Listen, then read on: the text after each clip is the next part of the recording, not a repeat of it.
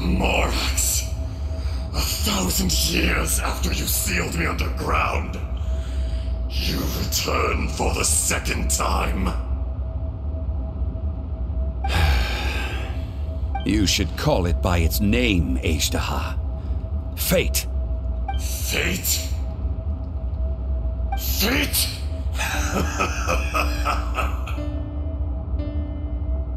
So here lies the wisdom of the gods.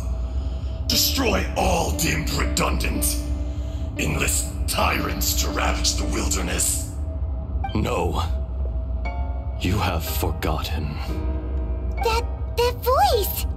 Azhdaha. Huh? Kunjun? Morax. It's been a while.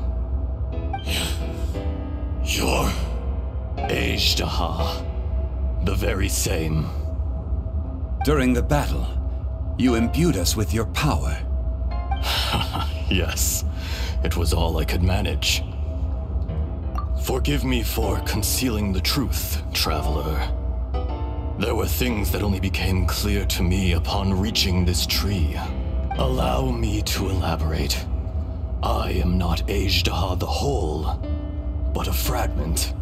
Heaven and earth, yin and yang, opposing forces.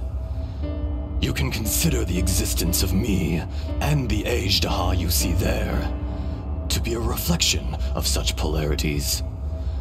We are a schism of the will of Azhdaha. So there are two Azhdahas? No, it can't be.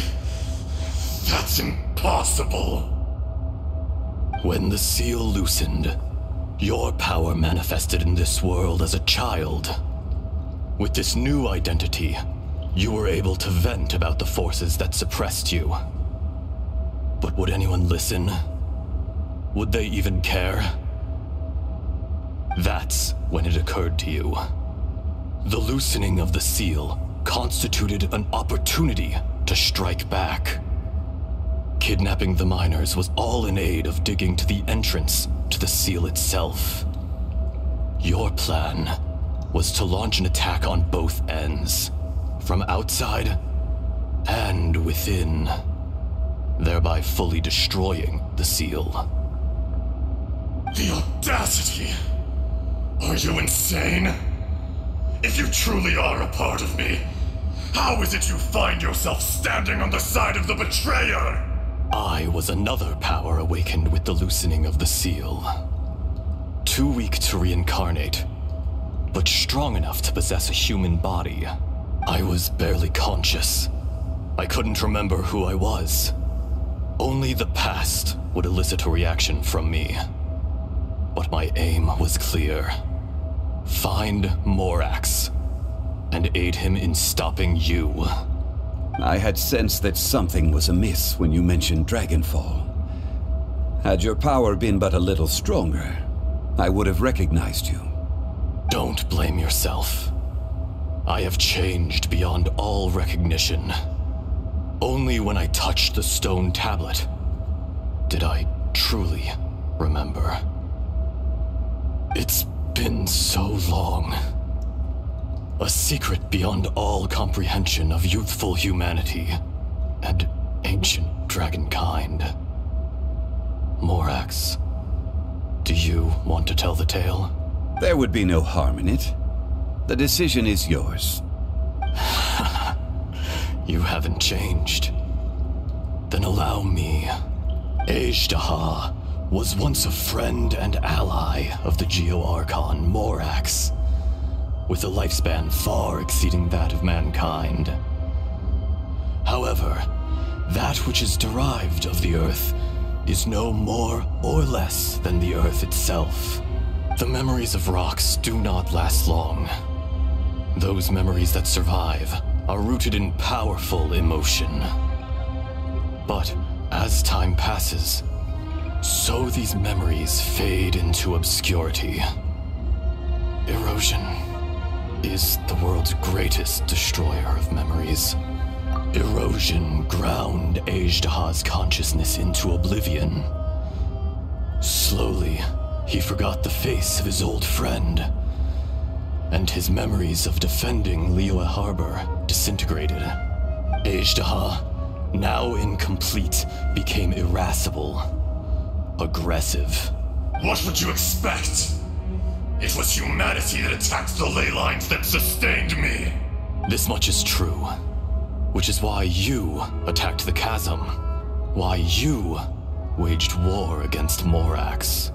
In the beginning, in order to open up new territory and increase production, the citizens of Liyue came to the mountains to mine. Overexploitation caused the ley lines to quake, which brought untold suffering to us. Erosion made us even more savage. No matter how we struggled, we lost the ability to coexist with humanity. We lost all reason. Morax shared with us some of his power to prevent further erosion, but it was futile. Everything returns to dust. It is the natural order, an unstoppable force. And so, we became you.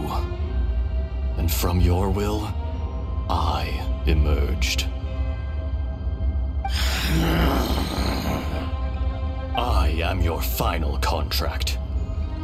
Witness the promise between Azhdaha and Morax. You can hate me, but you cannot deny me. No! No!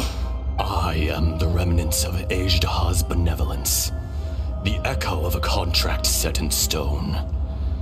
I harbor a willingness to go further, a willingness to coexist peacefully with mankind. No, no!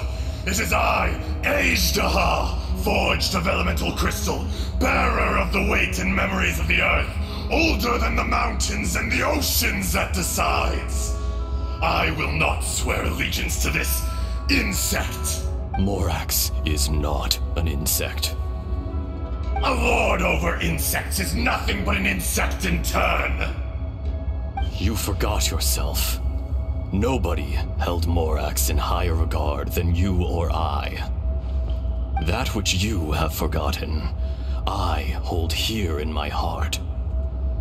If you are the memory of the earth, then I am the memory of coexistence.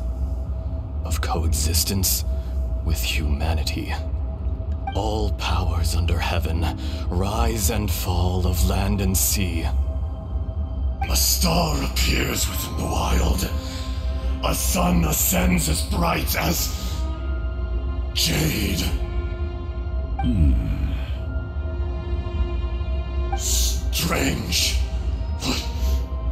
What is this feeling? And all this? You are spent, and I will soon disappear. Before I do, heed these words. In the wilderness, snow falls on a spring day. In an instant, it will melt. Even where it is fleeting and leaves no trace. Even where it will never fall again. No! That isn't true! I don't accept this as fate! Perhaps it isn't, but it remains an inevitable misfortune. Morax!